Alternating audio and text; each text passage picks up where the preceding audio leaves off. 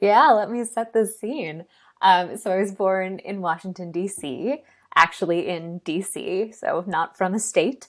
Um, and I was just a huge reader growing up, like the kind of kid who I think really Belle from Beauty and the Beast was my role model. And so I was always like walking around reading books, imagining that everybody else was like, wow, look at that little reader go. And yeah, got really into performing and theater as well when I was growing up. And I think the two of those really work together in tandem because they're all about stories, right? So I've always just been fascinated by stories. What were you drawn to as a kid? What were you reading? What couldn't you put down? Oh my God. Okay, my favorite book was Ella Enchanted by Gail Carson Levine. Did you ever read that one? I never read it, but I know the story. Yeah, fantastic.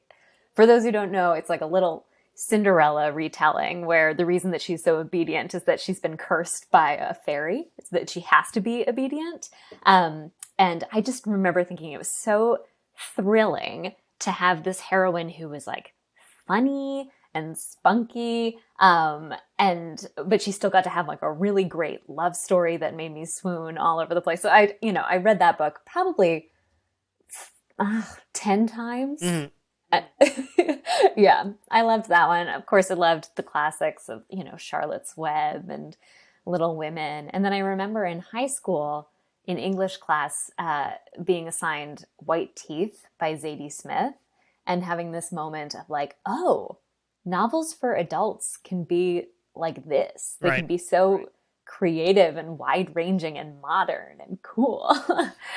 So that was another big one for me. Yeah, it's funny, like you mentioned high school novels. It's like I think they could either, make you or break you, because I remember reading some books in high school, and maybe it was like middle school, but I remember reading like Catcher in the Rye for the first time. I'm like, wow, this is a great book. Like I want to hang out with like Holden Caulfield. And then I remember reading some other books like I just want to slit my wrist and it's a slog to get through it, It's like, yeah, I don't know if it was like like you were forced to read it and forced to like overly analyze it. But I always thought that there was something about having to analyze it that I just didn't love as a kid anyway. As a kid, like as an adult, I'd like to dig in, but. Yeah, I was going to say, it's funny then that you grew up to have a podcast where you talk to authors about their books.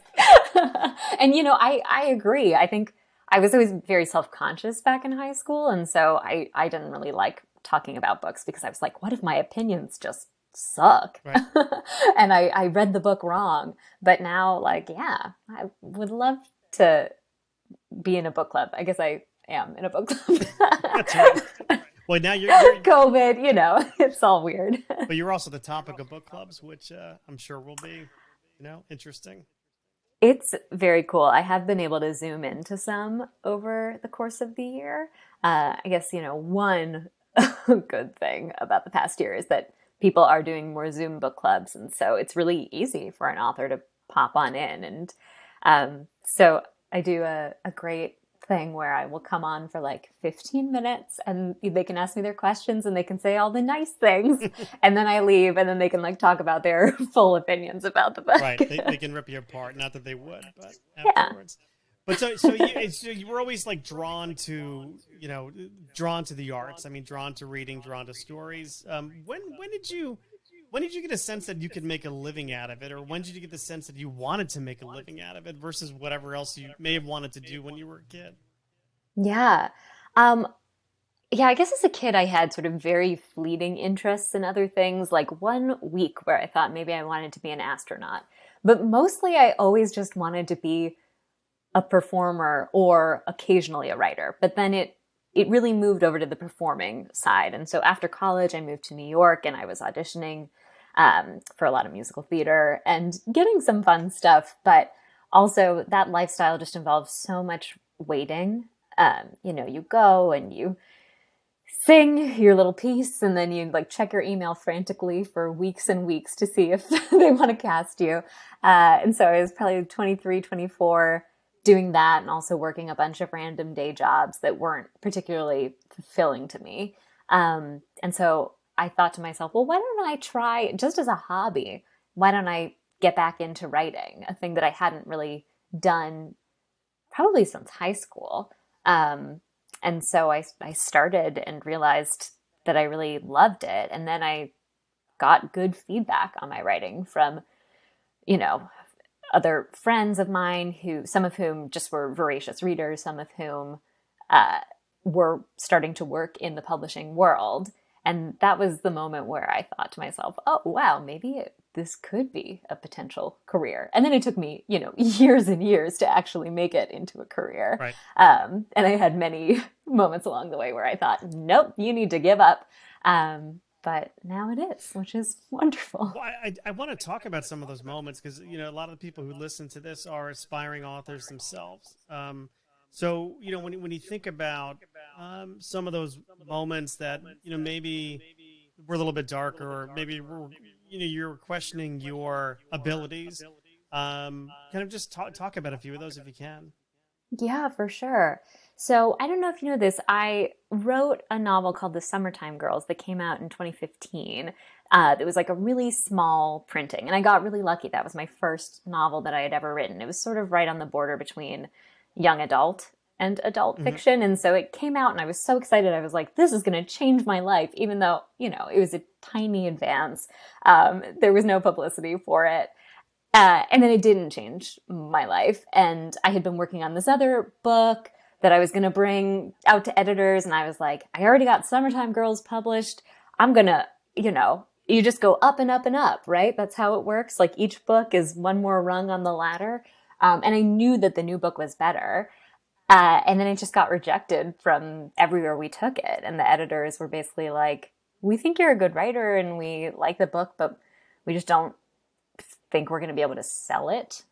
And like your last book didn't sell well. Right. So sorry. So that was a really dark moment. I was like, I poured my heart into this book and nobody wants it. It's the best thing I'll ever write. And then I kind of almost started writing Happy and You Know It, my next book, out of spite. I was like, they want something that'll sell. I'll write something commercial. And my original plan was to, write Happy and You Know It, sell Happy and You Know It, and then be like, now you must publish my other book that I love so much. But then I went back to it, a couple years later and was like, oh, actually I've grown as a writer.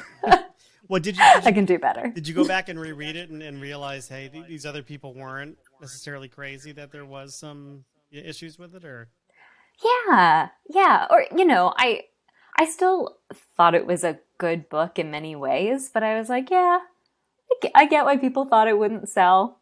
I could probably write this better now if I tried. Yeah. So, yeah. But, I'm sorry, go ahead.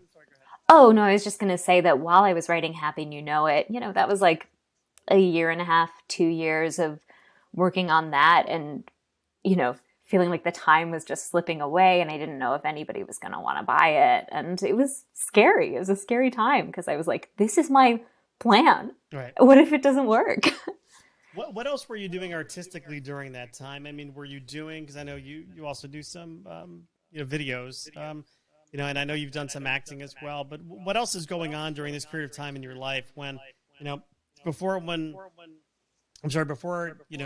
Happy and You Know It comes out, you're still working on that. What else is kind of fueling you at this time? What else are you doing?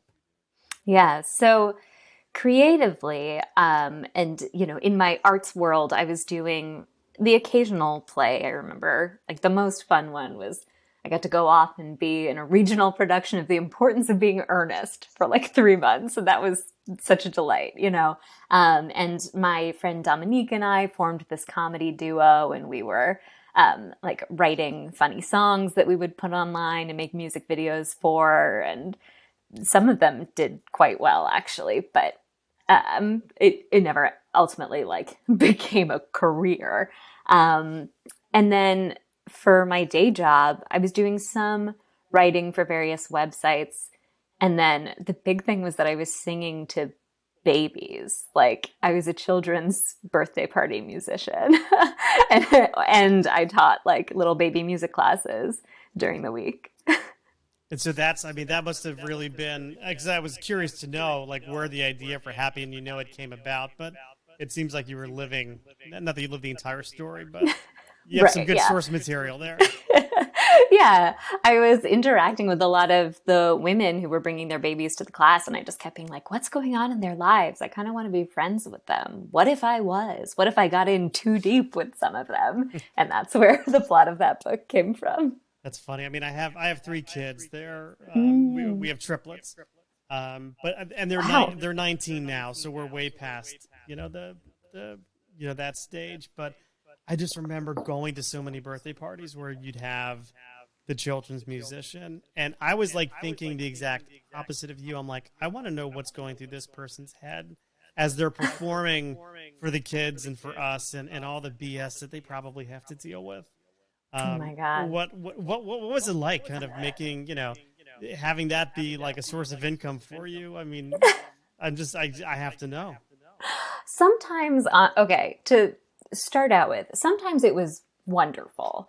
Like when the kids were adorable and they were into what you were doing and the parents were nice and or you were working with other musicians too, like then it was the most fun job in the world. And so that's part of why I stayed so long, I think, and got kind of complacent there. Because I was like, who wouldn't want to get paid a pretty good amount of money to, sing The Wheels on the Bus to adorable kids? But yeah, then at other times when you would go and it would become clear like 5 minutes in that they didn't really want to pay any attention to you, either the kids or the parents, and you had 40 more minutes of singing like Old MacDonald to go. I would just sort of sit there with my guitar and inside my head would be like, I have got to figure out another life plan. Like, what am I doing? Oh gosh, so it's I remember watching a children's magician, this guy Danny Magic, and he had done the birthday party circuit, for our kids and their friends and stuff. Right. And I remember like I do some stand up comedy, and I know what bombing looks like, and I know what it feels like. Yeah. And this poor guy was bombing in front of all these 4-year-olds. And I like felt so bad for him. I really did. I mean, I can only imagine what bombing in front of a bunch of 4-year-olds might feel like. That's exactly what it is. It is bombing, and it feels terrible. You're like, I can't even keep these little kids into this song that was written expressly for them. And like the birthday boy is more interested in his little, like one time I did a birthday party and the little birthday boy didn't want to pay any attention to me. He only wanted to walk around and pretend to vacuum his apartment. I was like, you'd rather vacuum than listen to me? That's right. Your vacuum doesn't even work. How dare you? Did they ever ask for covers? Like, did the kids request covers, like Freebird or anything like that? Or is it like... Oh, yeah. The kids always just Freebird. No, sometimes the kids were like, Frozen! Oh God. Or sometimes the parents would request covers. There you go. Yeah. Oftentimes, I would get a little bit of advance notice. They'd be like, oh, little Susie's favorite song is Peppa Pig. Can you learn the Peppa Pig song? Well, I'm sure that chord arrangement's very complicated. Oh, yeah. Wow. You would not believe it. So you go from doing that. So when do you feel like when do you feel like you can put down the guitar for the kids anyway, and kind of focus on the things that you really want to do? So when I sold Happy and You Know It in 2018, I believe, I got really lucky. My agent was wonderful, and she got it into the hands of an editor who was really excited about it. And that editor wanted me to write another book too. So I got a 2-book deal. And it was enough for me to pretty much entirely stop doing the kids' birthday party circuit. Right. Every once in a while I would do one. Right. But yeah, since then I've been able to pretty much be a full-time writer. Although, yeah, it could always change, so please buy my book. Let me keep doing it. I can't go back to the birthday parties. I know, it's tough. It's tough. But I mean, I think you need to have that, right? If you didn't have the birthday parties, you may not have gotten Happy and You Know It, or the sort of, it may not have hit the way that it kind of did hit, because there's probably so much truth in there. I think so, too. Yeah. Now that I look back on it and I'm like, okay, I am now able to do what I want to do. I am very grateful for those years. I don't know if you ever read Cheryl Strayed et al. She wrote Wild and Tiny Beautiful Things. Mm-hmm. It's a collection of her advice columns that she wrote called Dear Sugar. And one woman wrote to her and was like, what would you tell, yourself in your 20s? And she writes this gorgeous essay back, basically. And she talks about, all the long hours that you spend doing things that you feel like don't matter at the time. Yeah. And she says those things are your becoming. And I think that's such a beautiful way of putting it. Like, children's birthday parties were my becoming. Yeah. Well, yeah. you need to have that. I mean, you need to have that struggle a little bit, I think, for just to fuel those artistic fires. If for no other reason than to really motivate you to want to make your living doing something else, right? That's true. Yeah, I think I wrote faster than I might have otherwise. Well, I want to talk about A Special Place for Women, but before I do, I have to just say self-care. I mean, I was watching that, and I'm like, first of all, the C word came out of nowhere for me. Like, I'm like, oh, wow. Do you consider yourself a comedian at all? Yeah. It's tough. I don't think of myself as a comedian primarily, for sure, but I do think I have a strong comedy background, or, comedy is a big part of what I do. Yeah. And it's nice, like, now that I have done these comedic music videos and I, trained at some of the comedy theaters in New York, I can make my books funnier. Yeah. So I always feel really happy when people are like, oh, obviously I loved the plot of your book and it was really juicy, but also I was laughing out loud while I was reading it. Like, that's what I want. Yeah. I mean, I once had an editor tell me funny is money, so that's probably a good thing. But nice. But I'm watching and I'm listening to Self-Care, and I'm thinking to myself, I don't know if I'm drawn to this because it's really smart and good writing, which it is. The lyrics are great and smart, or if it's because it's just so damn true. Like we all know, like people. I was having this conversation with somebody the other day. It's like, you see so-and-so on Instagram or so-and-so on Facebook. I guess I date myself when I say Facebook, but it's like that this is not their life. I know that this person is deeply unhappy, yet everything you see about them just, it's, very happy with the husband and the kids are great and this and that. And I know deep down inside, they're like, it's not that, right? But I think that's why it struck such a chord in me, I think, is, because there's that element of truth to it. Yeah.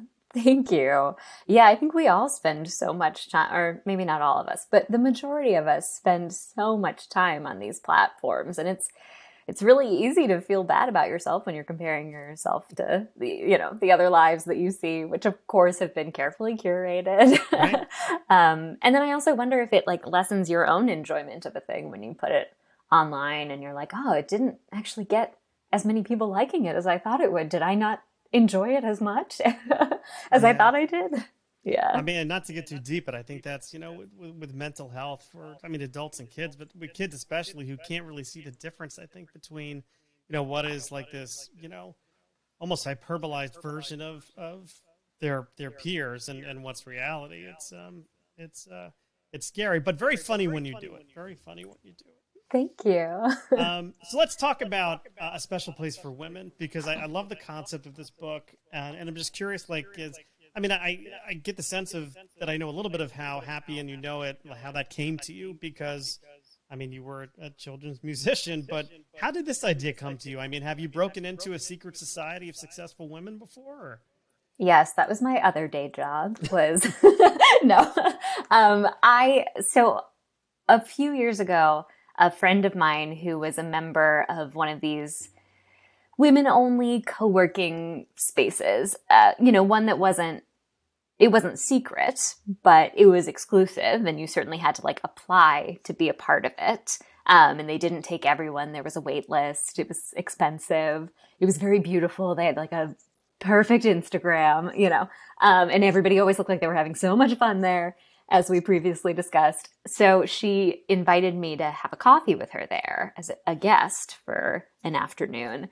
And I just remembered going and being so excited and being like, oh my God, I'm going to go into this utopia of women. And And then I got there and I just felt incredibly self-conscious the whole time, which some of it is, my own neuroses for sure. But I was just like, oh, I'm not accomplished enough for these women. Like, ugh, I don't want to belong anyway. And so I started thinking about what would happen if a woman who really did not consider herself a club person and did not think that she cared about those sorts of things had to infiltrate a group of women like that, amped up even more by making it secret and maybe more culty. Right. And yeah, well, what would happen? What would happen? Well, I know you can't tell us what would happen because that would give away the plot of the book. But I mean, I know. What did you learn about yourself as you were writing that? I mean, did you any kind of insights come to you about your life or your place in this world as you're writing that book? Yeah, I mean, I think I learned that I really want to belong just like everybody else. Maybe that's not a surprise, but that I think it's a defense mechanism oftentimes to be like, I don't care about this thing because it masks a fear that maybe you'll never get asked to be a part of it, for sure. And then one thing I learned while I was writing this book, I kind of wanted to explore my own tendency to jump to judgment about something. And like, why do I write certain things off?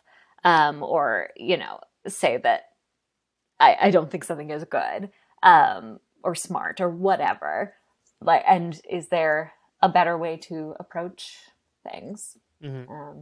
Yeah. So that's a little bit of the journey that the protagonist, this undercover journalist, goes on over the course of the novel. Right. Well, I mean, it sounds fascinating, and I can't wait to dig in more to it. But Thanks. Another thing I'm curious about is, I mean, this was part of it. It sounds like it was part of the second book in the 2-book deal, right? Mm-hmm. So knowing that you had the deal and that the book was already sold, how did that impact, if at all, your approach to writing it? I mean, did you feel like you had more freedom? Could you take more risks with the story, or I'm just curious about that? That's a great question. Yeah, I mean, in some ways, it's a weird book. It gets very strange. So I guess I did feel a certain sense of freedom of like, yeah, take it off the rails, But I also think there was a certain amount of nervousness that came along with the freedom and along with the sense of security. Like, I had never written a book on a deadline before. And when I got this 2-book deal, I didn't have a proposal for the next book, but I had a due date for it. And so I basically had a year at a certain point where I was like, okay, got to figure out what I'm writing next and then write a full first draft of it. And I went through a few ideas before I landed on this one that were not good. And I remember just like going to lunch with my agent and the team and, pitching them like 4 ideas and then being sort of like, to all of them. And so there were a few weeks in there where I just went on a lot of long walks and was like, I'll never write again. I'll have to give back the advance, Right. But once I got past that and once I found my idea and got into the meat of the story, then it was so nice to know that I was going to have a supportive editor and a supportive agent who are really good at what they do, to read my work and make it better. Yeah. Well, it's great that you have that kind of support system there, and that you didn't have to pick up the guitar and play Wheels on the Bus, again. Which, hey, whatever you want to do in your spare time is fine. I mean, if that's what you want to do. I mean, each of the Wiggles are worth like $40 million each, so just let's not forget that. Oh my God, I know. I actually used to work with and babysit for this woman, Lori Berkner, who's like the new Raffi. Lori Berkner, Under a Shady Tree, You and Me. She was part of, oh my God, Lori Berkner with the stockings. I love Lori. Relationship with her. Oh, really? Relationship with her. No, not, she's like, I don't she's know her my personally. friend. So. No, I don't know her. Not that I know her personally. I used to love the fact that my children would love. She was affiliated with this channel Noggin back in the day, and I would love the fact that my kids would just be mesmerized by her. I would hate the fact that those songs were stuck in my head all day long. She was also part of this like Jack's Big Music Show, I think. But yeah, no, my kids were like right in her sweet spot because they were born in '02, and that's when I think she was starting to peak, as they say. But wow, I can't believe that you know Lori Berkner personally. Yeah, I love her. She's a wonderful, wonderful human. And Yeah. I think she's so talented too. But you're right. Her songs are incredibly catchy, which is a blessing and a curse, I can imagine, for a Yeah. parent. Yeah, no, totally. But I mean, again, my wife used to joke. She used to think that I wanted to be the fifth Wiggle because Oh, I got into such. I mean, I just wanted to know everything about these guys. Like I'm like hmm. I just needed to know. I just wanted to know if they were happy. Like I wanted to know if they were happy human beings because, I don't know. It's like they wrote all these songs and it seems like they were having fun and their songs weren't terrible. Like I could tell they were playing their instruments. And then Hmm. I went down this huge rabbit hole, and I'm like, oh, okay. So Anthony was in a band called the Cockroaches where he met Jeff Fat, and I'm like, oh my god, I know too much. I knew too much. And Greg, Yeah. Yellow Shirt Greg, loves Elvis. Was in like an Elvis like tribute band. Like Yellow Shirt Greg. I shouldn't know any of this, but I do. But Wow. I do. Wow. Well, that's cool. So how did you get the Lori Berkner gig? I mean, what was that all about? Oh, so she wrote an original children's musical, and I auditioned for it, and I got the lead role, Wanda in Wanda's Monster. I played a 5-year-old with a monster in her closet. And so we got to know each other through that, and I thought her score for it was so good, and it was really wonderful. I mean, we talked about the bad parts of the job, but the good parts of the job too. Like doing those shows for those kids, they were really moved by the show and it like prompted some really good conversations, I think, for them. And they had like a really cathartic emotional experience watching the show. So it was a really magical time. I loved it. That's cool. It reminds me. Yeah. I wrote the plot points of a story I wrote once featured a band called the Beagles, which was a kids band, and it was it was a mashup of the Beatles and the Eagles, and all of their song titles were like just like puns on Beatles and Eagles songs. But that's the Yes. closest I ever got to entertaining kids was creating a characters that were in a the Beagles. I like it. I would read But about the Beagles. yeah, you know what? And the guy actually wound up leaving the Beagles because he got a big head, and then Mm. then bad things happened because this Oh, was not a no. happy story. But well, fun.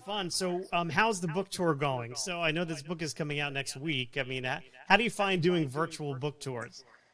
I what I like about it is that it probably does allow me to do more events and meet more people, which is great, and be more easily accessible to a wider group of people. Like I remember for Happy New Know It, obviously I was so sad that my in-person book tour got canceled because of COVID. But then at my launch event, we had a lot of people there from all over the country and from places that I was never going to actually go to on an in-person book tour. So it was great that they could see the event anyway. But I am so eager for some in-person contact with people too. So I actually think, it's nice this time. Everything is online pretty much. And I have two big events coming up. My launch week, my individual launch, and then a talk with Emily Henry, the author of Beach Read and People We Meet on Vacation. And I'm really looking forward to both of those, and they're virtual. But then I think going to plan a couple little, like very small, distanced outdoor things for vaccinated people to be able to come to, mostly just friends and family, so we can like wave at each other outdoors and celebrate. And I'm really looking forward to that. Yeah, that'll be good. That'll be good. Hmm. I feel like since I got the vaccine a couple weeks ago, I get my second dose, and it's like I feel like Yeah. it's like the world is kind of coming back. Like I just took somebody out to lunch today, which is something I haven't done in a while, and I'm like, Oh my God. it just felt so good to kind of have some sense of normalcy back. It's just I don't know. It's like Yeah. I feel like we're getting to a good place now with it all. I think so too. I hope so. Yeah, no doubt, no doubt. So, A Special Place for Women comes out next Tuesday. the Mhm. 11th. Do I have that date correct? Yes, the Um, 11th. Laura, where would you advise people to buy this book? Oh, well, I would say through your local independent bookstore would be my top recommendation because they are just heroes. And, what would we do without our independent bookstores? And what would authors do without independent bookstores to help discover and spread the word about their work? So I always love to recommend supporting them. But it is available all over. You could do the Barnes and Noble route, the Amazon route. If you want to help support independent bookstores, but don't particularly have a local store that you care about, you can order through bookshop.org or IndieBound. Yeah. Or, a library is great too. Like, There you obviously, go. I love when people buy my book, but I want people to read my book. And libraries are wonderful. Even more important, but in addition to reading your book, they'll be able to watch this story at some point, won't they? Hopefully, yeah. Hopefully. So to actually, that's something that I didn't mean to kind of skip over, but I mean, you're working with some people who've got some names in that field. Who are you working with to bring this to some kind of screen? Yeah, so I'm developing it, A Special Place for Women, for television. I get to adapt it, which is very exciting. And Paramount Television Studios is the studio that's backing it. And Samantha Bee and her producing partner and their production company, Swimsuit Competition, are producing the project as well, which is really cool. It's very cool. How did you hook up with Samantha Bee? So I have an agent who specializes in film to TV, the film to TV pipeline. And so she is at a big agency and she has a lot of contacts. So she just kind of sent out the book to whoever she thought might be interested and a right fit for it. And we got some good responses and had some great conversations and ultimately went with this group of people. And they're all wonderful. So I'm excited about it. So your people talk to their people, basically. Yeah, and then I got on a Zoom and talked to them too. And Ooh. sometimes was charming, sometimes was awkward, Yeah. I guess you got to be careful when you meet your heroes. Not that I want to accuse them of being your heroes, but I mean, Samantha Bee is great. She's incredible. I was quite awkward on the Zoom with her because I was starstruck. So hopefully I get to talk to her again at some point soon and be like, no, I can carry on a conversation.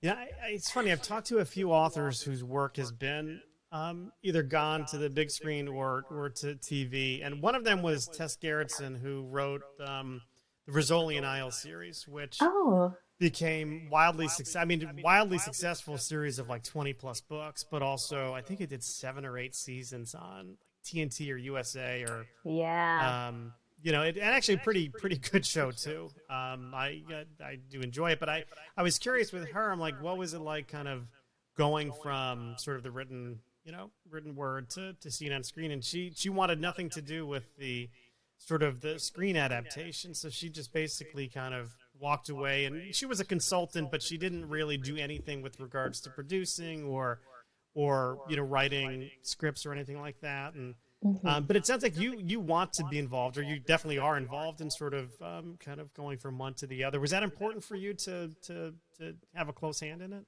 Yeah, I really wanted to. I'm trying to figure out how much I'm allowed to say.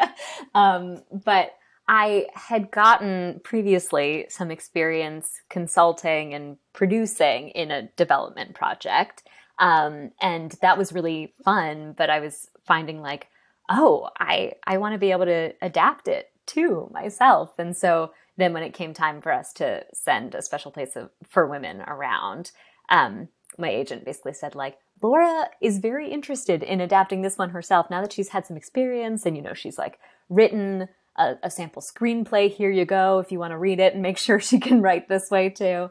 And I think our caveat was like, well, if somebody like really incredible wants to do it, but only if they can adapt it themselves. And, it's like the biggest star writer, Shonda Rhimes, wants to, adapt this series herself, we'll allow it. But otherwise, I really wanted to be able to take a lead on it because I felt like I could do it and I wanted the chance.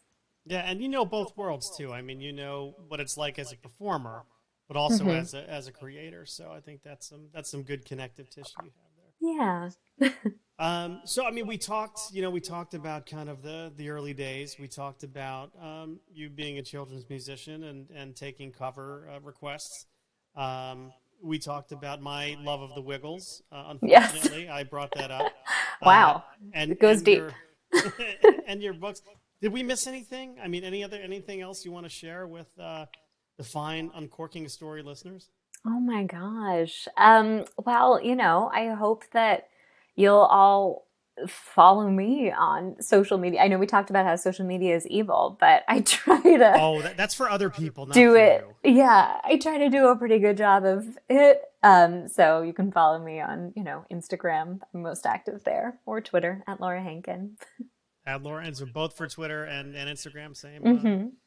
Very cool. Very cool. Yeah. Well, listen, thank you so much for taking the time to chat. This has been fantastic and fun.